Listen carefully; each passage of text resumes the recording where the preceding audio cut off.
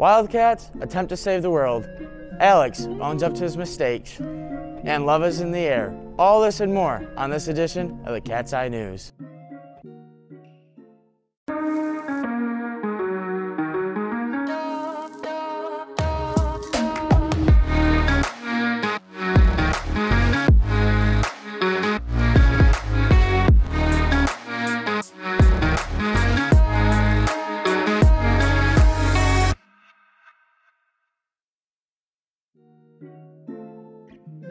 Good morning, Wildcats, and here are the announcements.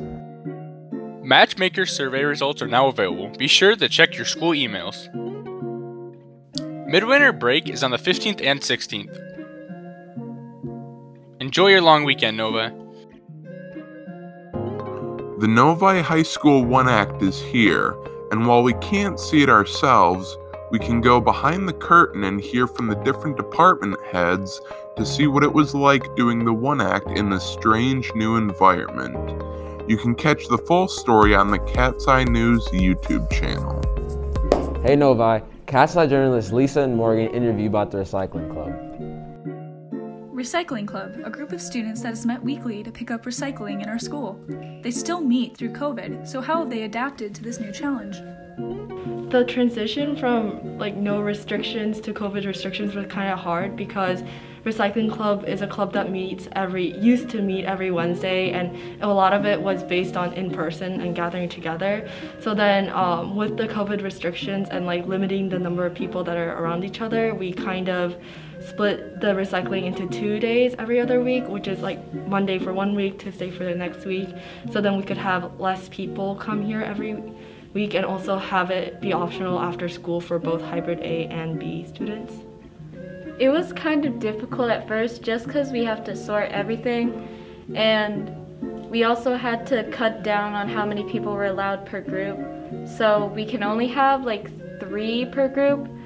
So that means we have to do more sorting of which people go to which rooms, which is a lot of time. And basically how it works is you just go around the school and you pick up the bins, which are blue and green, and then you take them outside from where the bus drop-off pickup is, and that's where you'll see all the dumpsters, and that's where we sort through recycling.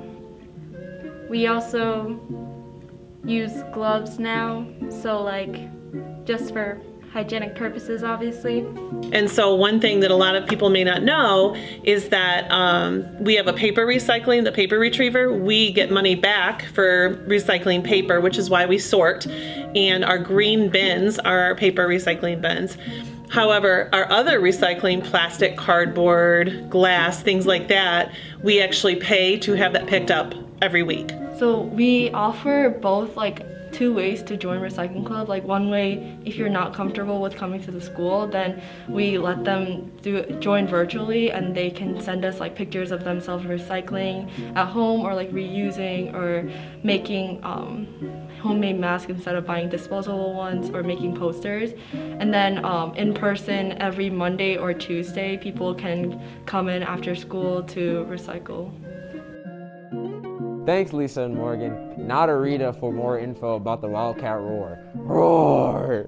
Hi, my name is Rita, and today I'm going to interview Arti Amarnant of Wildcat Roar. So, Arti, could you please introduce yourself? What role do you play in the Wildcat Roar? Hi, my name is Arti Amarnath, and I am the editor-in-chief, one of them, of the Wildcat Roar. Tell me about the Wildcat Roar. What is it? Yeah, so the Wildcat Roar is the school's newspaper, which is both an actual newspaper and mostly online. And in the Wildcat Roar, we write articles and pieces that we feel the student body needs to hear or be informed of. That's our main objective of it. Nice. What type of stories do you cover? So in the Wildcat Roar, you can literally write about anything you want. So you could write about the most silliest kind of lighthearted things, what's the best sandwich or something.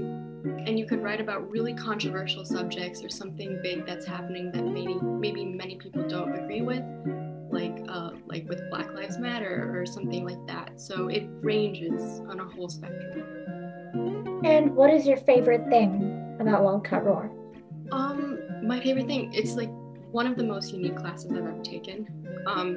Not often do you get the chance to write about whatever you want, something you care about. And it's different from like that of an English class or anything like that. It's so unique, and that's kind of what I really like about it.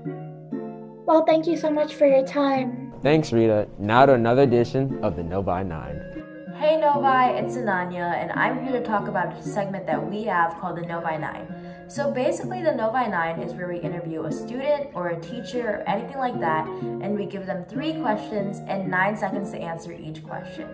Stay tuned for this week's episode of the Novi 9.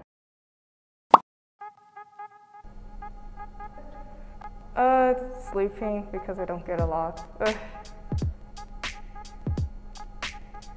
Chaotic, sleepless, and stressful.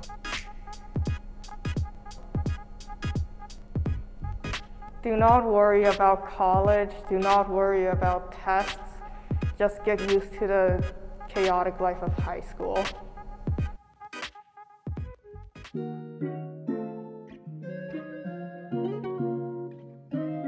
What's going on, Novi? It's Alex back here with the weekly sports update. First off, let's get the obvious out of the way.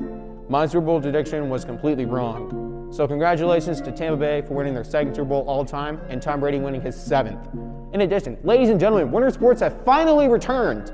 We have basketball, hockey, skiing, snowboarding, and wrestling. Speaking of that, 2 of those teams were in action on Tuesday night.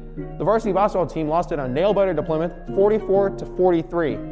It will be in action on Friday and Saturday against Howell. In addition, the varsity hockey team defeated Howell 6-4 with 4 goals scored by senior Isaac Gibbs and added 2 from Nate Erskine. That's all for your weekly sports update. Have a great day, Wildcats. Thanks for tuning in to this edition of the Cat's Eye News, Wildcats. See you next Friday.